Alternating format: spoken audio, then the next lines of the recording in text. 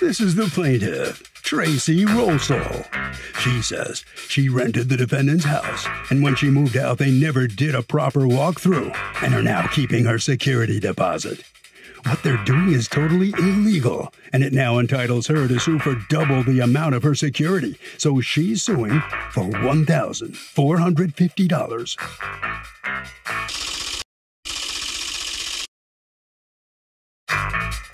These are the defendants Mark and Kathy Dussault. Kathy says the plaintiff told them that her son killed himself in the house, and quite frankly, it took them some time to be comfortable going in to do the walkthrough. When they did, it was a flea-infested mess that needed to be fumigated. There's no way they owe this woman any money, and they can't wait to present their case to the judge today in this court. They're accused of lackadaisical landlording.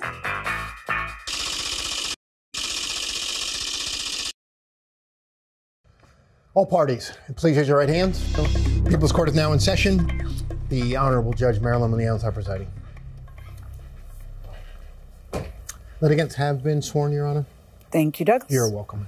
All right, Ms. Rollsall, you are suing for double your security deposit because, according to you, your former landlords, the Dussaults, have wrongfully withheld it. Tell me what happened.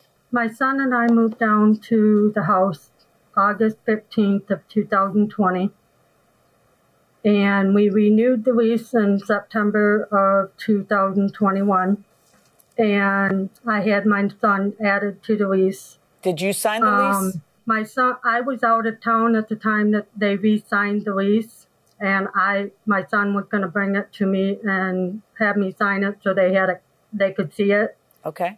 But I signed the original lease. On September 14th, I got the phone call that no parent should ever get. And they told me that my son was dead. He was only 19. How he was 19? How did he die? He hung himself. Oh, I'm so sorry. In the basement. And his sons had gone over to the house. They found him, and I didn't believe it. Did he leave a note? No. What, had he been depressed? We have a history in our family of depression, but he was fine. He was actually happy because he had gotten a better job. So everybody that you talk to, nobody expected this. So I had to get a ride over to the house. Where did he do this in the house?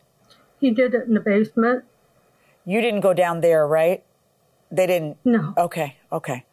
So my daughter was with me, and then my parents called Bob and asked him if he could come down to Ohio to see if he could help out. And who is Bob? We're still married.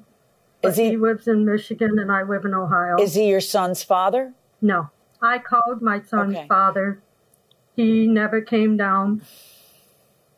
He did not help me with the arrangements. I'm sorry to hear that. And I'm so sorry that you've been through this. This all happened when? In September 14th. Okay. And I called Kathy that night and told her that my son had passed away.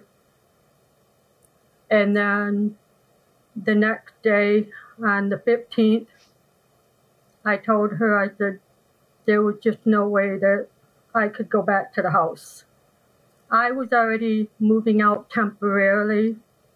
My son wanted to have some time to see if he could make it on his own. So I said we would do it temporarily, but I would stay on the lease. And so where had you been living? I moved just a mile down the road, but my stuff was still in the house. Okay. Whatever. That was a decision that you folks made. And did anybody let the Dussaults know that a 19-year-old was in charge of their house and their property? Did they know that you had moved out? No, I wasn't completely moved out. I was in the position of moving out, and I was going to let them know when I Okay. let them know what was going on. But I So never you got the explained to them chance you can't go back to the house, and how did they react to that? I would hope that they'd be understanding. And and so now they've let you out of the lease, or you hadn't even signed the lease, I guess. And now it's time for the security deposit. And what discussion comes up about that? I asked them if I needed to pay for anything in October because we needed a few extra days to finish cleaning out the house. They said no, don't worry about that. There was no rush because Kathy's daughter was going to move in November 1st. She understood why I didn't want to go back to the house. She came to my son's memorial in Toledo, which was September 28th, and I let her know on October 4th the house was vacated. We took pictures. The house was very, very clean. The only thing we didn't do was steam clean the carpet because at the memorial she had told me that they were going to replace the carpeting because her daughter wanted something different. Okay. So we said, okay. So we did all the vacuuming, wiped down the walls, cleaned everything in the house. Then I kept asking for a walkthrough. They said that they wanted to have the priest bless the house. And that's when she said that the side door had been kicked in and made it sound like the whole house was trashed. And I'm like, the house was clean. Let me talk now to the Dussaults. Which of you wants to answer questions, Mark or Kathy? I'll go ahead. Okay. Kathy. So, Kathy, can you explain to me why her security deposit wasn't returned? What were the issues? Well, first of all, we do wedding receptions. So we were like extremely busy and I was working full time beside that. So that's why. And then also I was waiting for the priest to bless the house because I didn't feel comfortable going in there unless that was done. And it took our priest a month to get over there to do that. But as we did the walkthrough, the back door, the jamb, I sent you a picture of it. That was totally replaced. Unfortunately, we did not get pictures before, but I could not deadbolt the lock. Right. So do you have pictures of what you kept money for? Do you have pictures of how it was damaged? I do not. Okay. Do you have a receipt for fixing it? I do not. So what do you have to prove that it was damaged? Either one of you can answer. We have the pictures that it was where the frame was repaired.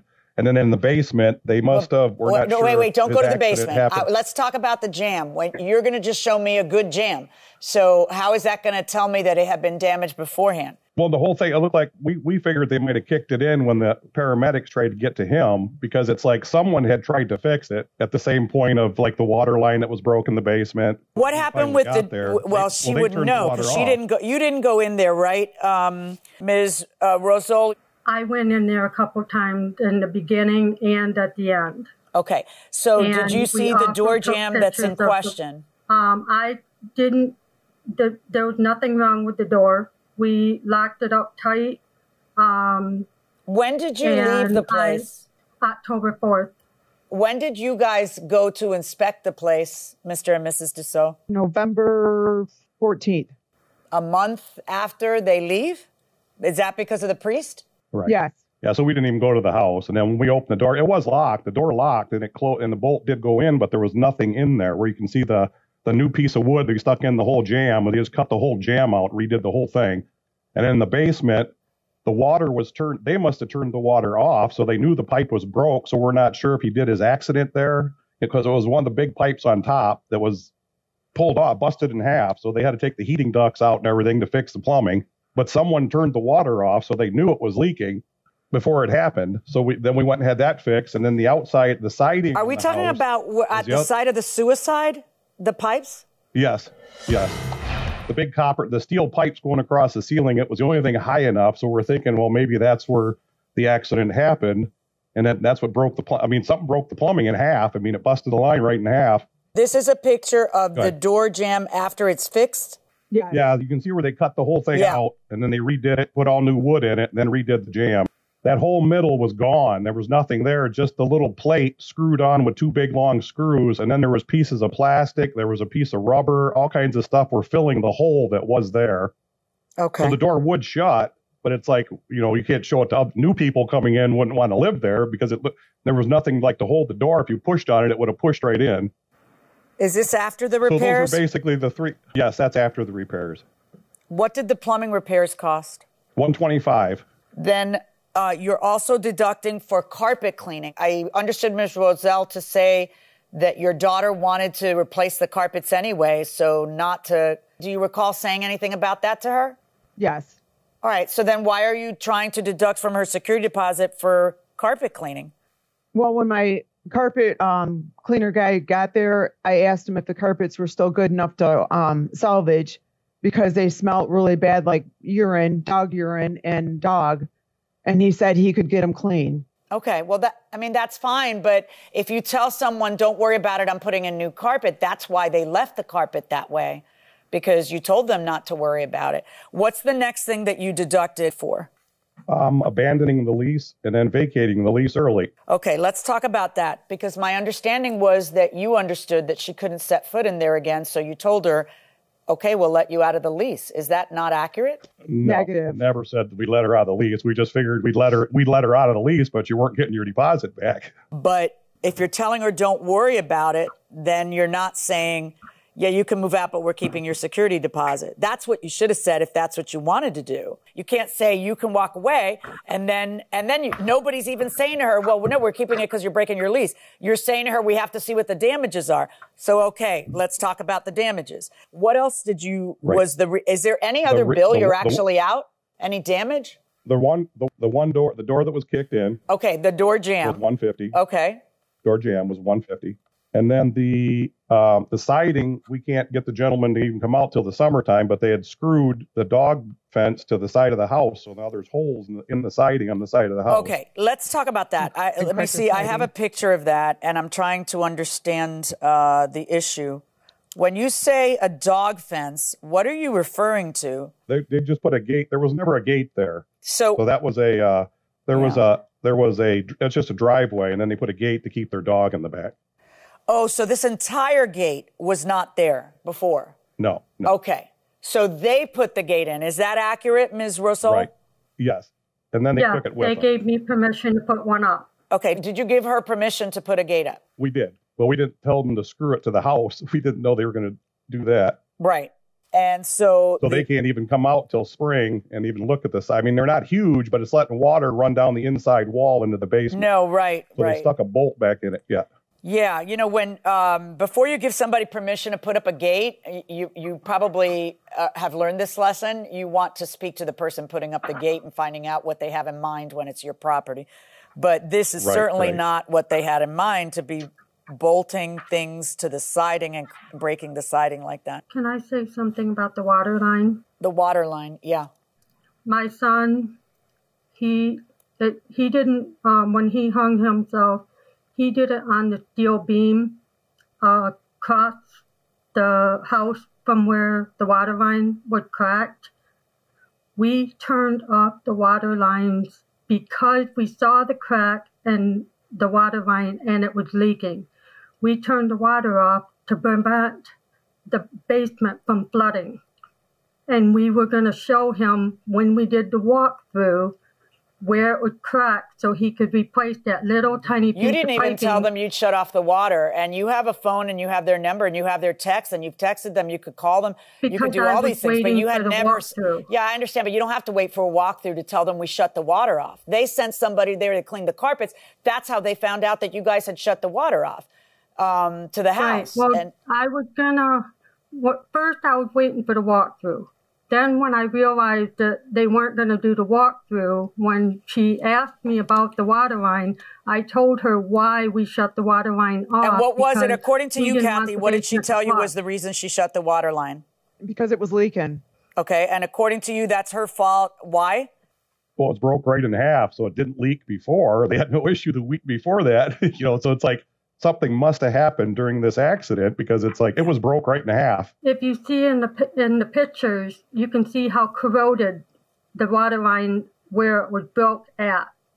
it was all corroded and there's no choice but to turn the water line off. We didn't break it. But nobody had said, hey, there's a huge leak in the that requires the water to be shut off before the incident happened. You know, so I don't know. I think it is a very reasonable conclusion that it's because of what happened. I'm sorry, I do, because if there was such a tremendous leak that it was going to damage the house and it required shutting off the water, there would have been some communication to them saying, hey, there's a tremendous leak, you need to get a plumber out here. So to suggest it's a pre-existing thing, I'm sorry, Ms. Rosol, I don't see it that way. I don't see it that way. This is exactly where it happened. And, you know, I want to say something to you because I know you're in tremendous pain. And I have a very, very firm belief that people who take their own lives are somewhere up there saying, what was I thinking? You know, it is a momentary decision, a momentary lapse in judgment that unfortunately they can't ever take back. I am so sorry that you are going through this.